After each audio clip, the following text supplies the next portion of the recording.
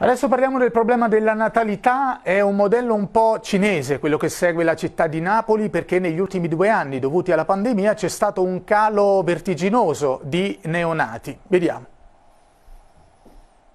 Gli allarme denatalità. Dopo 2 anni di pandemia, anche in Campania sono attesi sempre meno vagiti e fiocchi rosa e azzurri. E se il ricorso fra le coppie a tecniche di procreazione medicalmente assistita di ogni tipologia rappresenta un aiuto, anche fra chi si rivolge alla medicina della riproduzione diminuisce lievemente il numero di lieti eventi. Su 8.665 cicli di PMA avviati nel 2019 in 45 centri specialistici attivi nella regione, 1.010 si sono conclusi con un bebè nato vivo, contro 1.052 del 2018 e 1.156 del 2017.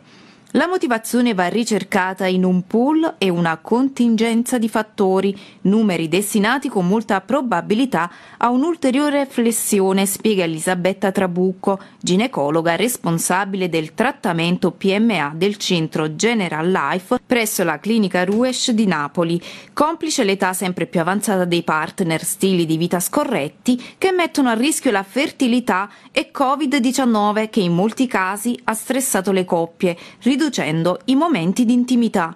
Per questo GeneraLife, gruppo leader in Italia nel campo della medicina della riproduzione con 14 cliniche in tutto il paese, invita al primo Open Day dell'anno, sabato 12 marzo 2022, per il Fertilità 2, seconda edizione della giornata di visite gratuite per donne e uomini con problemi di infertilità, dopo quella di settembre che ha visto eseguire oltre 100 check-up in un solo giorno. Ascoltiamo la ginecologa Elisabetta Trabucco. Un'iniziativa dei centri GeneraLife, iniziativa italiana, si terrà il 12 marzo, quindi nella settimana della festa della donna, presso le varie sedi dei centri GeneraLife in Italia, e in Campania in particolare vi aspettiamo nel centro GeneraLife presso Clinica Ruesch.